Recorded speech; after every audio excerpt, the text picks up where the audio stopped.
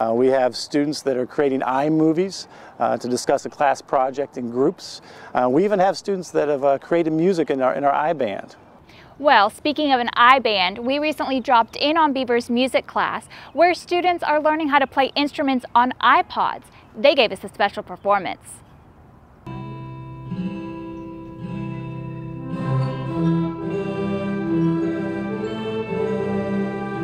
I started the iBand initially by using the iPods in my classroom. We were getting our first rollout of technology, and especially the iPod Touches in our school, and I was the one that kind of did the beta testing. They brought all of the iPods to me, and we found out what it would take to install lots of apps, multiple apps, distribute the iPods, use the iPods, return them, and then they got distributed around this building. The iBand itself is kind of an extension of the use of iPods in my room. I have 8 students that are hand-picked, and I'm looking for students that are independent thinkers, have some sort of musical background, but not all of them have formal music lessons. They just come to work together. She picked me because last year I was in honor choir, and she liked how I was in an ensemble, and she knew I wasn't afraid of cameras and people, so she picked me like that. Learning to play on an iPod instrument is similar in that we're still reading music and we're still working together in an ensemble. It's different because you may have a keyboard in front of you, but you might have lots of sound options, and some of them will sound like acoustic instruments and some of them won't. Some of them are synthesized sounds. With the iBand, I have many melodic instruments that I just don't have in my classroom, and they all fit in the palm of your hand. They aren't going to take my whole classroom, and I can provide many instruments for them.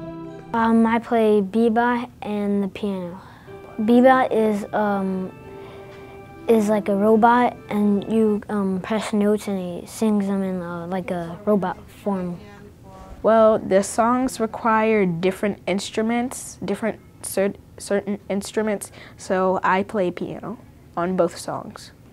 I play piano, or sometimes I play like flute. I play guitar and sometimes piano. The students practice twice a week for 30 minutes. And if you compare that to an instrumental ensemble, it's not nearly as much as a band would. So it's going to take us several months to put together 3 pieces of music. It's hard to wake up in the morning because we rehearse at 7:30, so we have to wake up early to get ready. School starts at 8 o'clock, so we have 30 minutes to practice. The part I like about iBand the most is being with my friends and learning instruments and playing for the whole school.